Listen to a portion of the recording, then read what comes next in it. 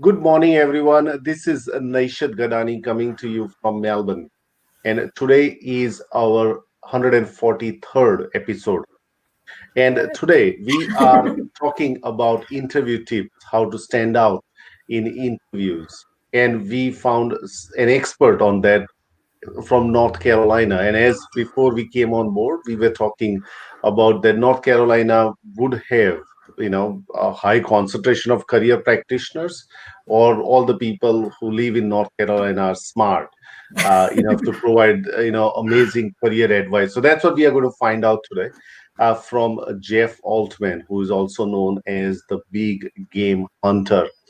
And we are absolutely delighted to have Jeff and bring a really interesting perspective on job interviews. I know we live in a global world where interview techniques used in United States to even Singapore to Australia, they are becoming one.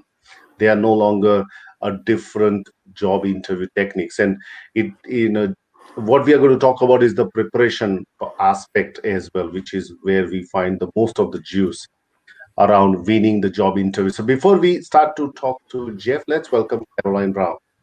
Thanks, Nation. It's great to be here. And yes, we were just saying to Jeff that we've probably interviewed quite a few, or we have interviewed quite a few experts from North Carolina. So they must breed them, yeah, like Nish says, really smart. Jeff, really delighted to have you here. Big game hunter, author, TV host, podcast host. Is there anything that you can't actually do in the career space? In the career space. Thank goodness you said that. Having worked in executive search for what felt like 100 years, yeah. As you know from working in search, it's like recruiter years versus human years. Yeah. And I did it for a long, long time. And yeah. Unlike a lot of people, I have that real world perspective on job hunting that too few coaches have. So, no, there's nothing I haven't done, to be honest with you. That sounds good, coming with the name like the Big Game Hunter. So where did you get that name? I'm fascinated. I guess we'll give people some context and then we'll get into your interview tips and the ultimate job interview framework. But where did the Big Game Hunter name come from? One thing I noticed in the States as a recruiter is that everyone had, shall we say, ridiculous job titles that far exceeded what they did. So it was common for someone with 2 weeks of experience to have a VP title. And then there was of course, managing director for North American recruiting or North American talent acquisition, who maybe had 2 months. And I was someone who at that point had 25, 30 years. And I'm wondering, when people hear a title, they have an association with it, and I'm going to be, tarnished by their behavior. So the question became, how can I differentiate myself and brand myself? And, the truth of the matter is there were some people who used to tell me that I was a big game hunter because of the nature of the searches I was working on. And, the generic, a big game hunter didn't really hit, but the Big Game Hunter, that one really resonated for me. And it transitioned well from being a recruiter in the sense of hunting down leaders and staff organization to my coaching life now, where I help people perform at a high level, play big in the world, instead of being the kind of confined, nicely behave, sort of one box behavior that so many conduct themselves. It's really very painful to observe. So I want to help people perform better, play big. Yeah, fantastic. I think that we could all play. I don't think we're really aware of what our capabilities are a lot of the time, and we really do underestimate ourselves. So that's such a great way to look at the way that you might serve and help people. Tell us about the ultimate job interview framework. What's that about, and how did you come to develop it? Again, having worked in search for as long as I have, I remembered how I was trained to prepare job applicants to go out on interviews and get hired. And it was little more than give them a firm handshake, swear in the eye, smile when you meet them, sit down, answer their questions right, and help me earn a fee. Yeah. He's a little more than that. Absolutely. But not very helpful to the person who was going on an interview. And I started to talk to firms I was working for about their impressions of people. And I started to really dissect the process of interviewing as they were telling me their observations and experiences, and I was hearing about rejections and wins. I started to look at a different way of doing stuff that also leverages. I've got a master's in social work. I trained to be a therapist in private practice. I had the good fortune of meeting my wife along the way, so I only practiced modestly, but I used a lot of the skills to kind of create this framework. And I say a framework because there's very little that you have to remember in this. It's just, if you can remember a few basic things, it works very, very well. And then from there, it can't help you be better at what you do. It helps you package your knowledge in ways that the interviewer really gets you better. So without selling the farm or giving away the farm, what does the framework look like? How does it set people up? I don't mind giving away the farm on it. Okay, excellent. So I'll just simply say it starts off with an assumption. And the assumption is even if you've seen a job description, even when you've seen an ad, it's 80% accurate. And I say that because HR people laugh when I say 80%, because they tell me if we're lucky, it's 80%. Yeah, I was thinking you're being generous, but... Right. So what you're working with may not be completely accurate, because most of the time they're constructed when someone walks into someone's office on Friday afternoon and says, I'm giving notice, and the hiring manager calls over to human resources to say, you got that job description we used to hire Carolyn? Yeah, she just gave notice, and maybe you could get it out to some of our resources and perhaps get some people onto my calendar for Tuesday. No one ever updates these things. The same job descriptions get recycled year after year after year. And even when the jobs are basically the same, the emphasis of the jobs can be different.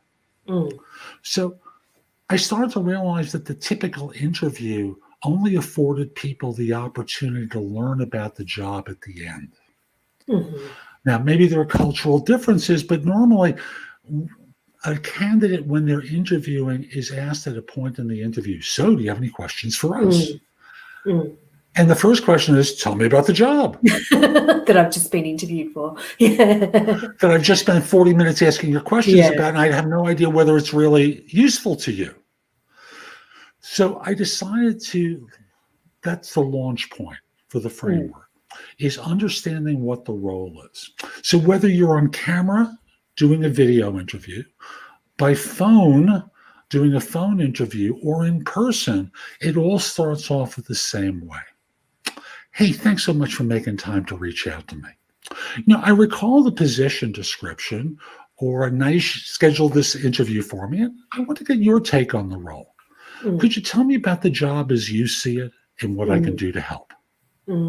First thing, if you're doing it in person, as you're sitting down in the chair, before they say anything to you, you're asking this question. Why? Because this way you make sure you're on the same page as them. Because when firms interview, the way the power is set up is they have the knowledge of what they're looking for, right? They're up high. Sorry, it's backward for me. They're up high, and you're down here because they have all the information. So I want to level the playing field and bring it into more balance, because kind of like a salesperson who visits a client, salesperson doesn't walk in with their laptop, open it up and say, let me just show you pictures of everything I could do for you. They want to do like a quick needs analysis. Tell me what your problems are. How can I help you?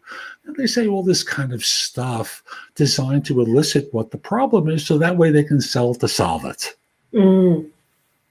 So my belief is you don't really know about the job unless you ask this question. And thus most of the time, all you're doing is talking about what you've done. and not talking about what you've done that matters to them. Mm.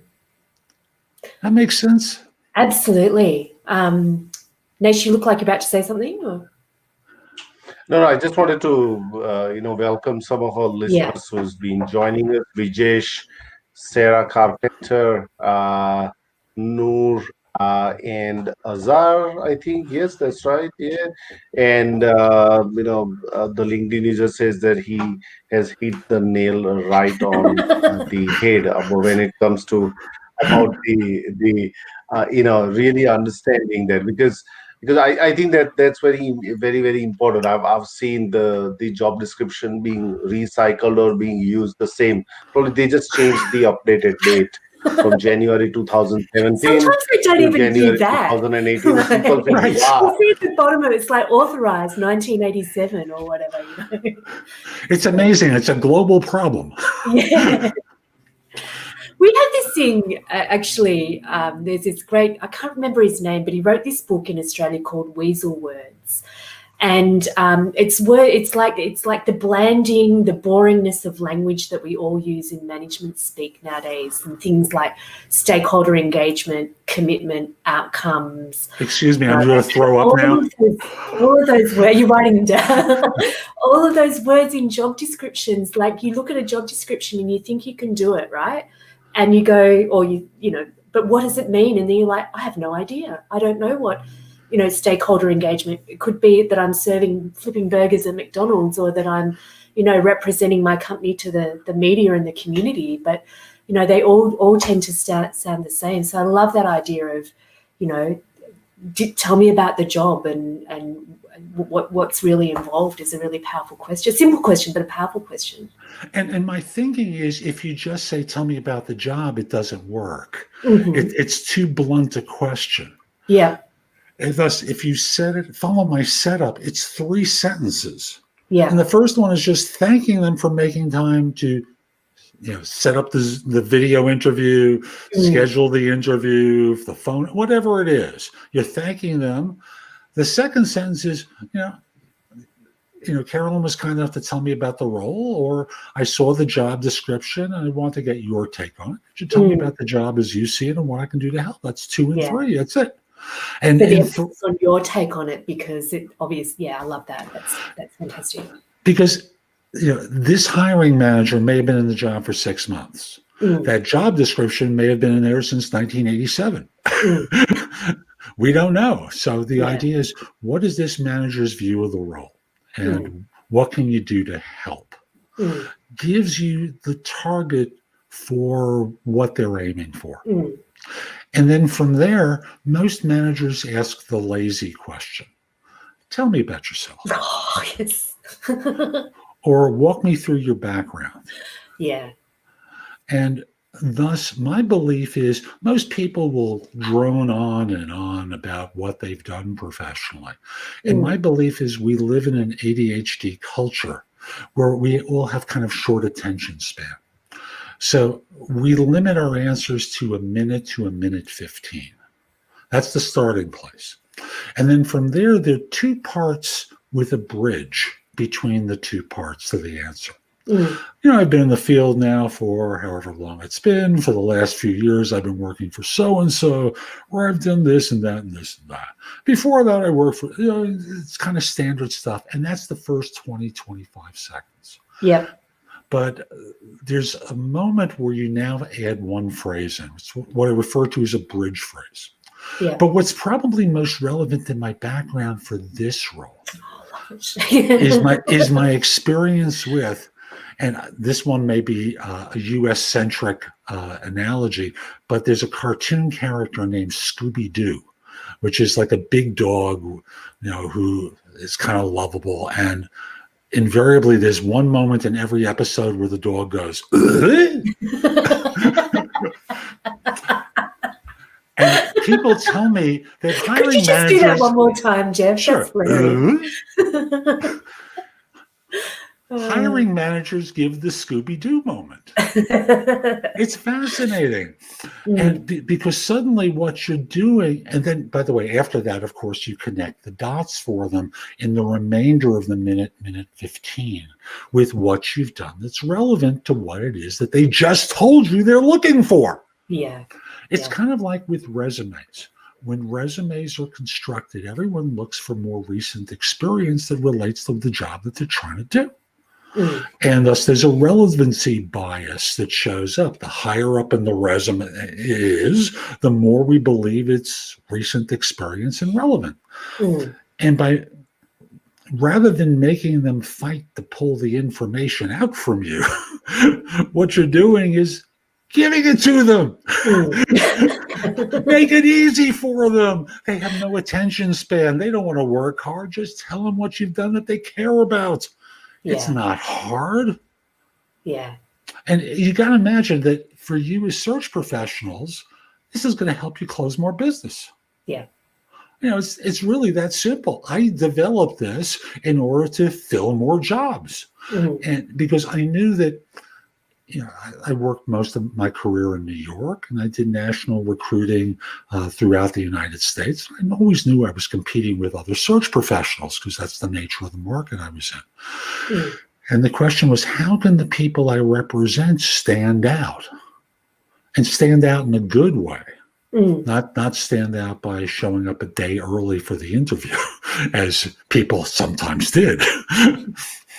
But just following these opening 2 questions causes people to be advantaged over their competition dramatically.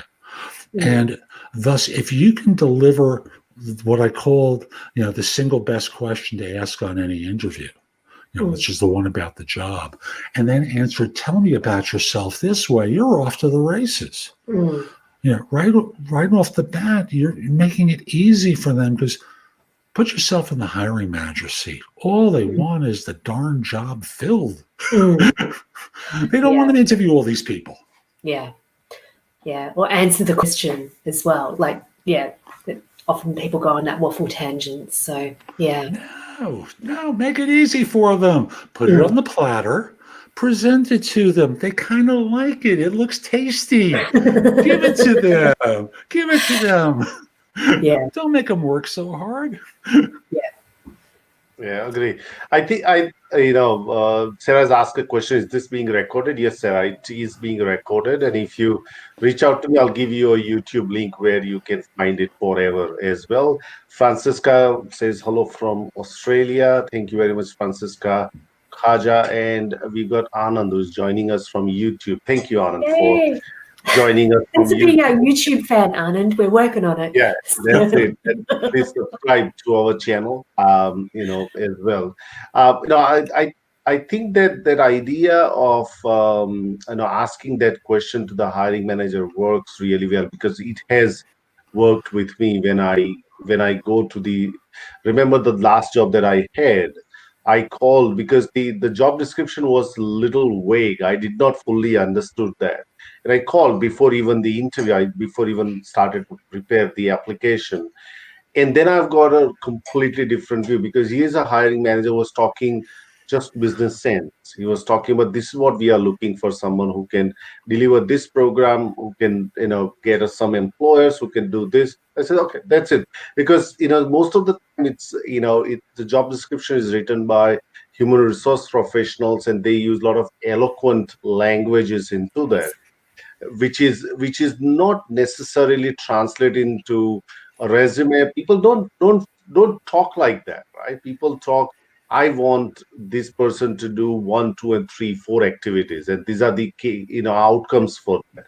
And I think that is very important, and that's why asking those questions, because I'm pretty sure that not many hiring managers are asked that question as well. No. And it causes you right away, as I said, to level the playing field between sorry, my hands they want to go to the right level. It right away, it helps you connect with them better, because the power differential has been leveled. And thus, when you think about the standard interview with the subservient person arriving there, hat in hand, politely sitting down or waiting on for the video interview, and they're going to be obedient and get themselves onto the conveyor belt of the process and get moved along. It's how do you win? You're just like everyone else. Yeah. Have you set that up in that way because people make up their minds pretty quickly as well? So it's sort of creating that kind of halo effect for the rest of the interview as well? It works that way. But I looked at it initially very strategically, just from the standpoint of people don't know what the job really is. Yeah. Let's find out what the job really is, and then tell them what you've done that relates to the job as it really is. Because, again, I don't think this is unique to the United States. When candidates go on interview, they like to talk a lot. And they talk about things and put people to sleep. Yeah. And cause the hiring managers to start thinking about their next meeting. When's lunch? What time do I have to meet my wife, husband, or partner? And anything other than staying engaged with the person that's in front of them. Yeah. So just the idea of shortening answers to a minute 15 and giving people an outline for follow-up questions that you can pretty well predict and thus be prepared with your answers for, because you're kind of leading the interview by following. If you notice what I'm doing here, once you confirm the job, you're going to tell them what you've done that relates, and you're going to guide them to predictable follow-up questions that they might ask that you can be rehearsed for.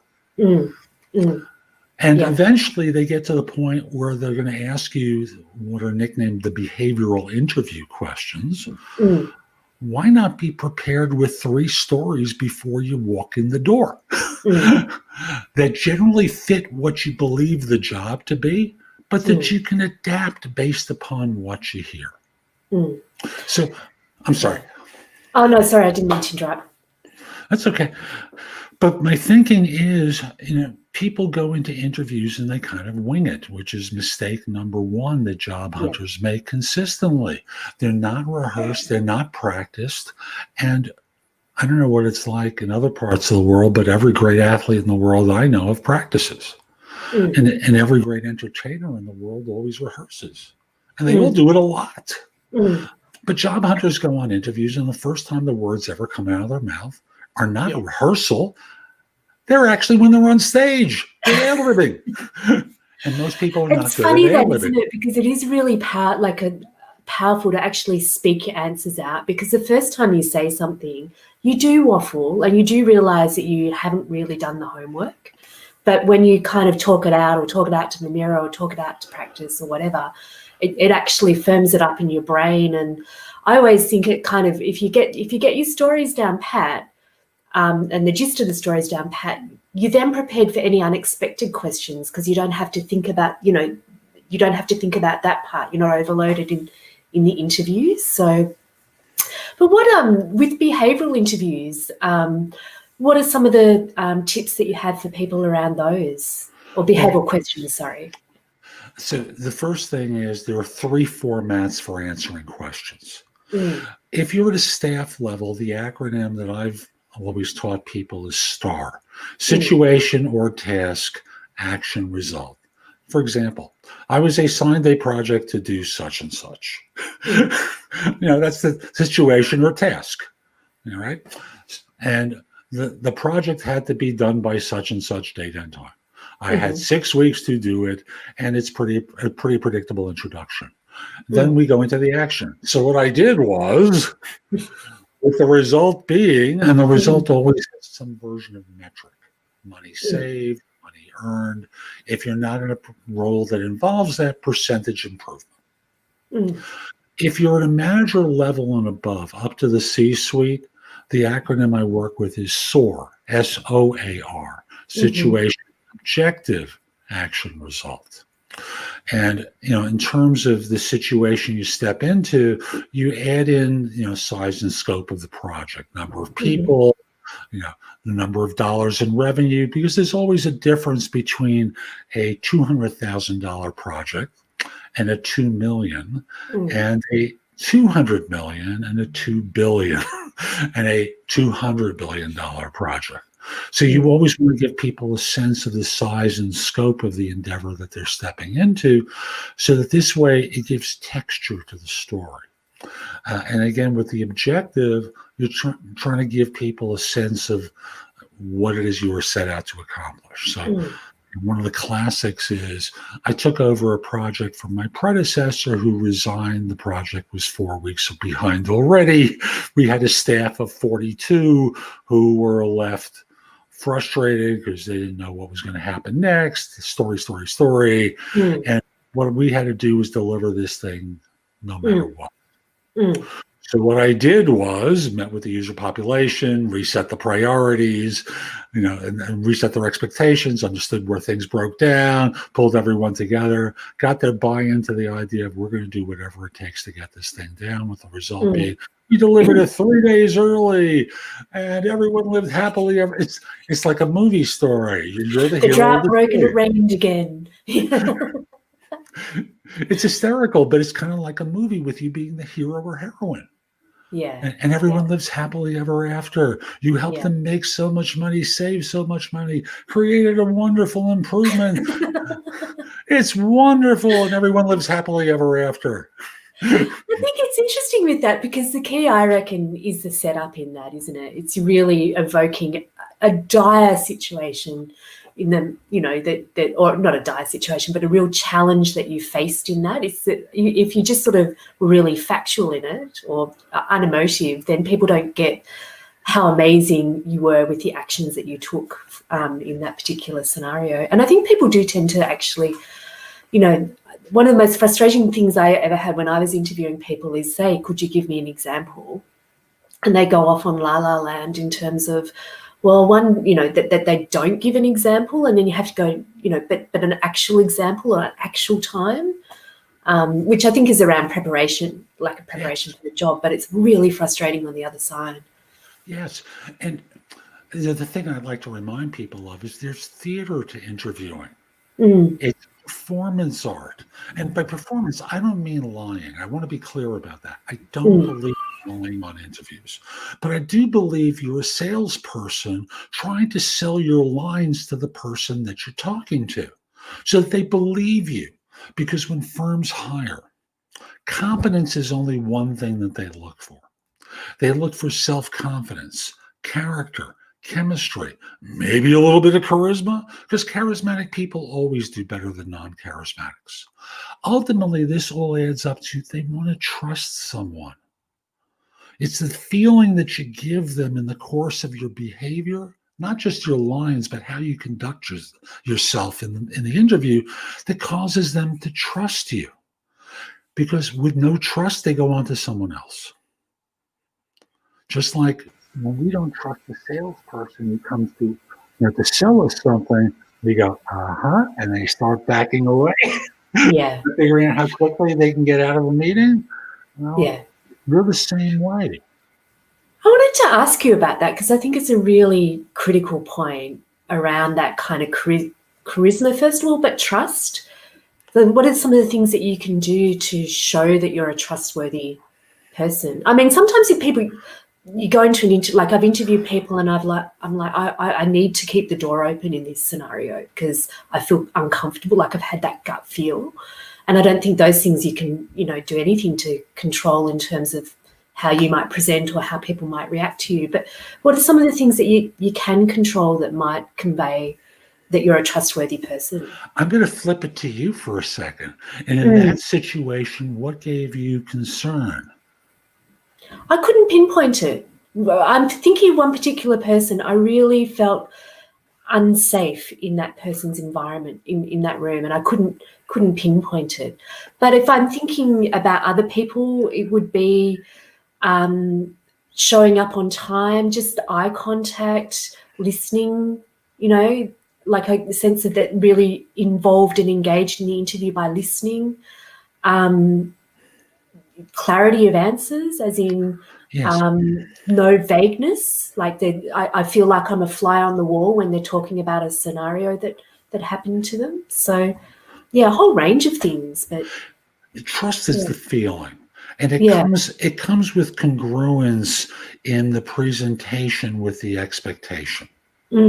So when you think about hiring a senior leader, they're going to conduct themselves in a particular way that's going to allow you to feel comfortable with them. Now, I could see this woman leading this organization. I could see this man stepping up, and given our corporate culture, he can get stuff done. Whatever it is, there's a congruence between the words and the manner that evokes confidence.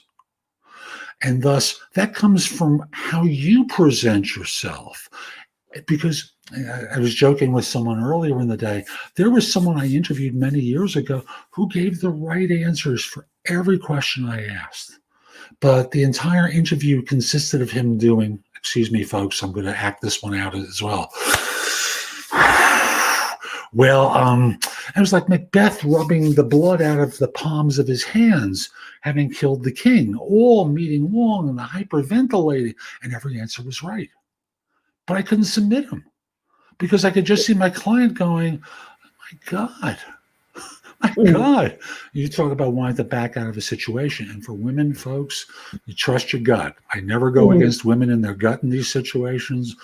Always feel safe. If you're not, always keep the door open and make sure there are others there. And it's funny that because now you talk about that, it's like I'm reflecting back on my time in interviewing, and I always used to have this thing when the last corporate recruiter role that I had, it was kind of like the energy that fitted. You know, could I see this person? Could I in that environment? And yeah, exactly what you say. So, and the funny thing with that is, I'm not a believer that companies know how to hire for fit. And I know that's a paradox, that we know they're looking for fit, but they're completely incapable of evaluating it. And I say that, well, there's two reasons. One is a statistic, and that's within 1 year of hiring someone. I don't think this is purely US centric, but within 1 year of hiring someone, most managers, it's between 50 and 62% of managers, depending upon where you see the statistic, have buyer's remorse for the decision they made to hire the person. Now, I believe that's because the process involves everyone lying to one another. Because when you think about it, as a job hunter, you're going on interviews, you're trying to put on a good facade. I can do this job, no problem, right? But when I worked in recruiting, this took me a little while to figure out. Like that one I got down right away. Job hunters exaggerate. But it took me a while to figure out that my corporate clients were exaggerating too. And it came to me one day when I was joking with someone, and I said, I've never heard of a hiring manager ever say to a job candidate, I've got a problem. And, let me just put it succinctly. My predecessor got fired, and so did hers. I need to hire someone to save my butt. I'm hoping it's you. No one ever says that. They all talk about a great team of people. We've got a wonderful environment here. Did I mention we're like family? maybe in the holiday movies, those kind of families where they want to kill one another. But it's not true. And you only find out when you're there. Yeah. So given the fact that you're on good behavior, and so are they, how do you know what you're hiring for if both of you are trying to fool one another? Now, this is where I get into my quick message about third-party recruiters. The good ones are the ones that are just the messengers of the lies to each other, to the other party. There are bad ones that just lie outright. Those people are despicable, it's awful, and we're not talking about those. The recruiter is often stuck in the middle, passing the messages to the other person, and thus they get blamed all the time for why the jobs don't work out for the candidate, and why employers are disappointed, and no one looks in the mirror at their own participation in this. It's rare that you get a hiring manager ever saying to a candidate, you know, I do have some problems around here. You know, half my staff is terrific, and I'm looking for someone I can really rely upon because we've got deficiencies in this, and it seems like you have this kind of a background, but I'm going to really rely upon you heavily for this because the person I have in this role isn't as strong as they like to think they are. Could you help them get stronger? No one ever says this kind of stuff. And that would go a long way toward, you know, honesty. Like, oh, it's an amazing thing. We talk about honesty. So yeah, that's really. Oh, there's a third acronym, by the way, PAR, problem, action, result. I think of that as being C-suite oriented.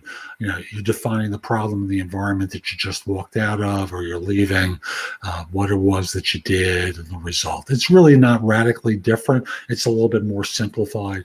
And folks, if you can't remember the other acronyms, just go with problem, action, result. It'll work for you too, but it's more textured if you use the others. Yeah, fantastic. We got a question from Francisca. And this is a question that a lot of people get asked is, where can you see yourself in 5 years? It's always an unnerving question. What are your thoughts on it? You know, we did not know that COVID will, you know, wipe out hundreds and thousands of jobs even in February. Forget about last year, right? So, you know, it's so unpredictable. How would you really answer that question? It tends to be a less experienced person who's asked this question. You know, once you're a veteran individual, once you're a more established person, this question drops off the radar. So folks, you know, if you're junior and you're stuck with this, you know, I'll help you. And don't worry about it after this job search or the next one. My belief is that you answer this question by saying, you know, I have some ideas about where I'd like to go. You know, I could see myself doing such and such, or see myself doing this. I'm considering going back to school for such and such. And my thinking is, we live in very adaptable times, very flexible times, very fluid times. And more than anything, I know I'm going to need to adapt. And what I'm also looking for in joining an organization is a relationship with my manager where I can be influenced, because I know I don't have all the answers. I want to develop a relationship with my manager where I can look for input and advice and counsel and guidance, because I don't know what's possible here, and no one knows what's going to be possible in the next 3 years. And you can use the COVID example of, you know, after all, who would have thought of COVID? You know, one of the funny jokes that happened right after COVID hit was anyone who answered the question, where do you see yourself 5 years from now? 5 years ago was wrong. They gave the wrong answer. So it's the thing about acknowledging the truth. That is, I'm not absolutely sure. And the idea is, again, go back to the idea of acting.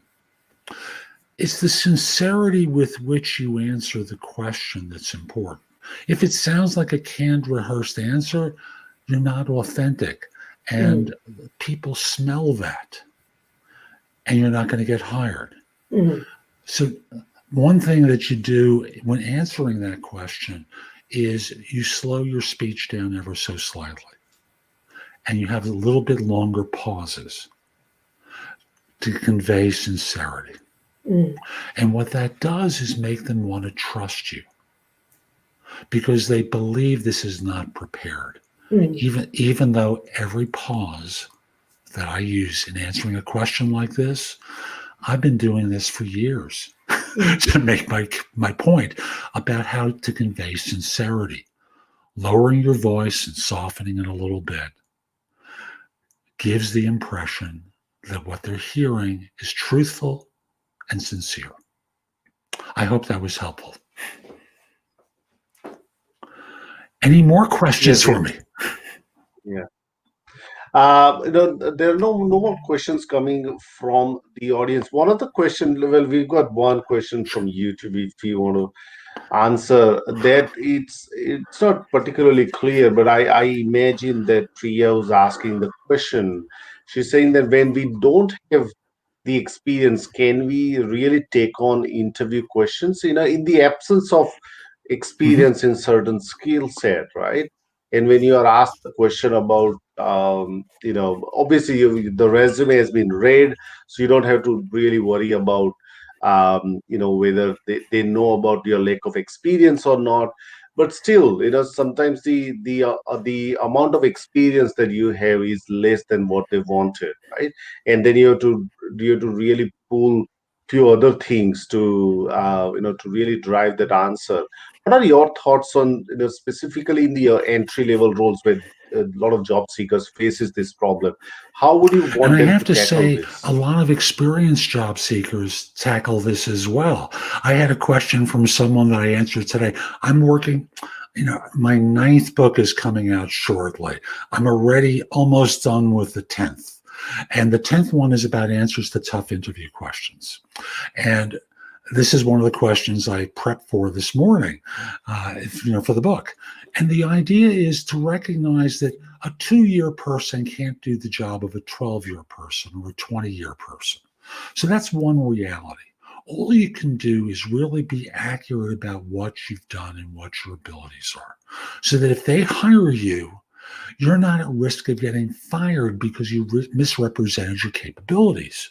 Because the truth of the matter is, you're not going to get hired, probably. They made a mistake in the decision, or they just paused for a second and say, we don't really have anyone else in the pipeline. Let's see what they've got. And so the problem's on their side, not yours. All you can do is represent yourself as well as possible. Now, I believe that there are 3 dirty words in interviewing that are supposed to be avoided that can show up in answering or in being interviewed when you're not really qualified. The first dirty words you never use, whether you're in a situation like this or in any interview. Only. I've only done this. I've only done that. Light. I have light experience with whatever it is. The third dirty word, which I've only added in the last few months, just. I've just done this. I've just done that.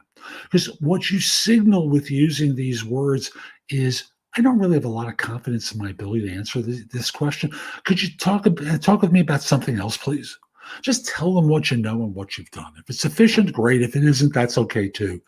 You're not going to get hired for a role that you're not qualified for based upon a misrepresentation. And remember, if you misrepresent and you get hired, the downside is pretty bad. Firms do fire people, and you don't want to be that person with the bad reference. So I hope that was helpful to the viewer. So Absolutely. Now that makes a lot of sense. And I think I fully agree with you on that idea of that the interviews are more like a theater performance. And I always go back to the behavioral questions around, there's a story called Hero's Journey, which is somebody yeah, has actually mapped out, Superman, Spider-Man, Batman, whichever, and also the mythological heroes as well. yes, It actually, I can actually relate if I put the graph, and if I look at the star method or the soar method or anyone, it is actually telling a story of triumph. But then you come back to the zero again, and then say, then I lived again, and on next morning I was up to my next challenge. So as if so that's what I see, that it is a theoretical performance that you're giving. But the aspect that I really liked in your thinking is that it has to be sincere, and genuine about that, rather than fluffing it, or rather than just over exaggerating things, because people can catch those things. It's so easy. I've always, one of my coach always said that what you don't say travel faster than what you say. Because just because it's in the unsaid, and when you're not saying it, people can catch whether you're confident about this or not. It's so easy. It's like trust, as KB mentioned.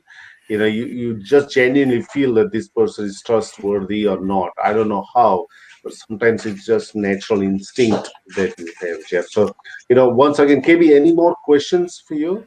Yeah, I was just going to make a quick comment, and yeah, we're coming up to 45 minutes. So I think the whole thing about it is, like you say, it is a performance and that type of thing. But really, before you go and start your job hunt, it is the time to reflect on who you are, what you want, what you're proud of achieving, what your motivations are, you know, what you've accomplished in your stories. And when you know what you want, it's easy, and it's easy to be honest and be yourself, and ultimately that's what you're aiming to match up with the job. It's, can you do the job that's on offer? So you know, the preparation is around that sort of self-awareness and self-confidence and self-understanding, and that's a really good start to go into any interview at all, I think. So just, I think, for everyone, keep in mind that genuinely it is a matching process. And, you know, Jeff's questions to frame up the interview, this, you know, describing the job gives you a sense of whether you want that job as well, because you've got a choice. And no matter how hard the times are,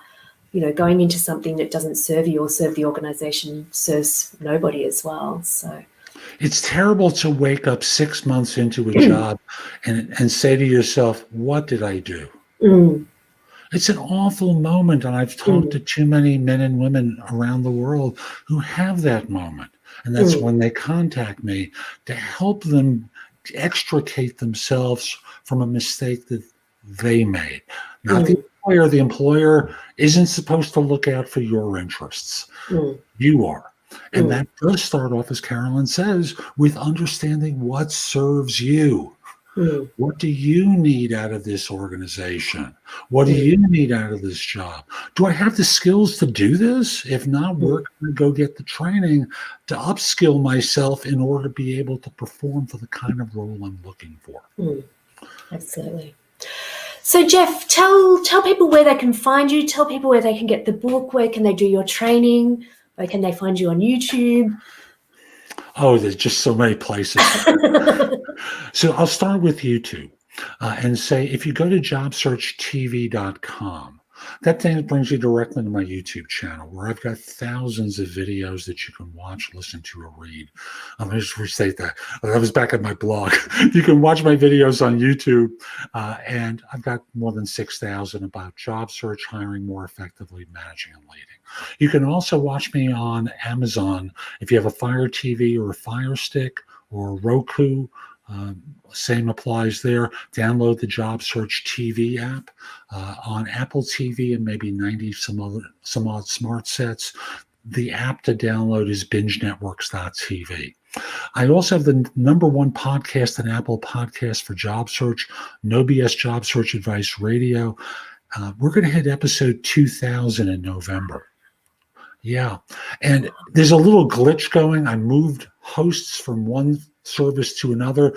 I expect it's going to be resolved in the next few days. But if you subscribe in Apple Podcasts for a couple of days, you're not going to get anything until this is worked out. But again, at this point, it's more than 1,950 episodes have been downloaded. You know, the show's been live since November 2010. And, you know, there's just a lot of great material there. My book, The Ultimate Job Interview Framework, is going to be available in paperback this week on Amazon. You can order it there, no matter where in the world you are. And what else? My website, thebiggamehunter.us. The blog has thousands of posts that you can watch, listen to, or read that will help you in a variety of different ways. If you're interested in one-on-one coaching, I'm sorry, now I'm going to go into the real sales pitch. I'll make it short. You can schedule time for a free discovery call or schedule time for coaching. I'd love to help you. And if you just have a question for me at the site, you can order either have your question answered and respond with either a 3 to 5 minute video in response. That's it, thebiggamehunter.us/video answer. Or if you want to chat with me for 15 minutes, thebiggamehunter.us/live. You can schedule 15 minutes with me. Both of those services I charge for, but they're very inexpensive. Fantastic. You got it. Did we forget anything? It's certainly possible. There's a lot. Yeah. Fantastic. Well, it's been an absolute pleasure to have you on the show, Jeff. For everybody who's watching, if you want to follow the hashtag Career Care Package on LinkedIn, if you're watching on YouTube, please subscribe, and you can rewatch this interview again, time and time again, because there's so many nuggets in. And yeah, it's been absolutely fantastic to have you on the show, Jeff. Thank you. Thank you very much, Jeff, for spending some time and sharing your insights. And yes, me and Caroline will be back today afternoon, 3 p.m. Melbourne time. So that would be approximately 5 hours and 10 minutes. And we are going to be interviewing Simon McCorsley about the what happens once your resume hits the recruiter's inbox. What happens then? So we're going to take a deep into that as well, and we are also going to talk about what's the relation of bringing your own evidence of your work to the interview as well. So that's another thing that we are going to discuss with Simon. So please do tune in today 3 p.m. Melbourne time. Once again, thank you, Jeff, and everyone. If you're in Victoria or if you're in US also, please look after yourself, wear mask, and keep the social distancing in practice. Until then, we'll see you. Bye. Bye, everyone. Bye for now.